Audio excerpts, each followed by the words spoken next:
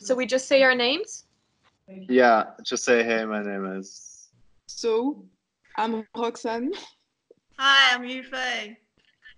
Hi, I'm Pauline. Hi, my name is Maayke. Hey, I'm Paul.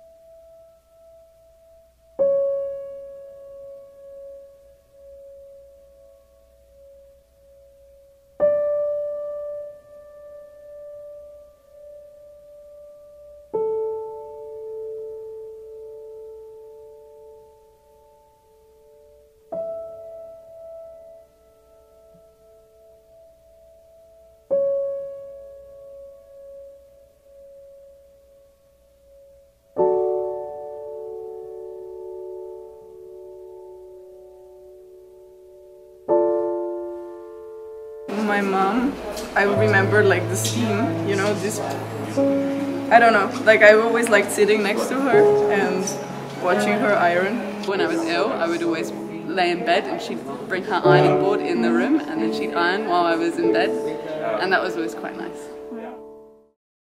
The Adventures of Torpedo. Torpedo was the fastest iron of the galaxy. He could iron tons and tons of shirts without getting tired. He was also the most beautiful, with his slender silhouette and his radiant colors. All the irons in the galaxy knew him. "Look, it's Torpedo!" They respected him, and they looked up to him. "When I grow up, I want to be like Torpedo." But one day an iron from a foreign galaxy crossed his path. His name was Wrinkle Assassin, and he seemed like he was up to no good. Torpedo was worried, but he didn't really know what to do. So he decided to visit the wisest iron he knew. His grandma, Fold Fighter. She was his role model. In her youth, she led armies to fight in the Great Iron War.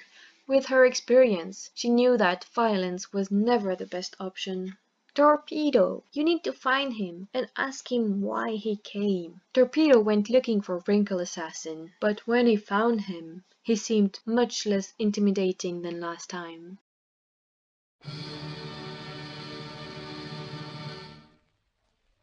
Comrades, my name is Maayke, and in this vlog I will inform you what I've been working on the past weeks.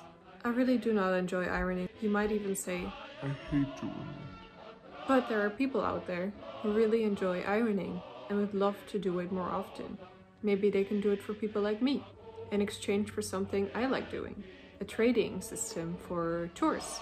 This trading system reminded me of communism. I went all out using old USSR posters to make an ironing campaign. But I got tired of looking at my screen while being quarantined, so I continued my journey with my hands. I made patterns of irons, Soviet logos, and coronaviruses.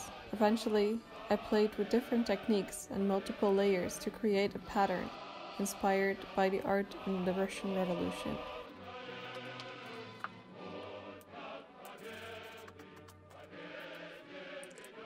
Thank you very much, and goodbye.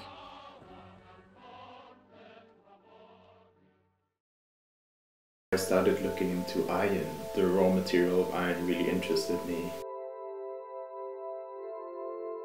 For me, it's really important to go back to the most necessary things in life. Ironing might be a necessity for some people. It's not necessarily for me, but I think it is important to, even if you see it as a necessity, to really reconsider what this ritual of ironing entails and how we can all together, like, as a humanity, create a more sustainable way of living. And I think no, we have to start small, so why not start with ironing and the production of ironing boards.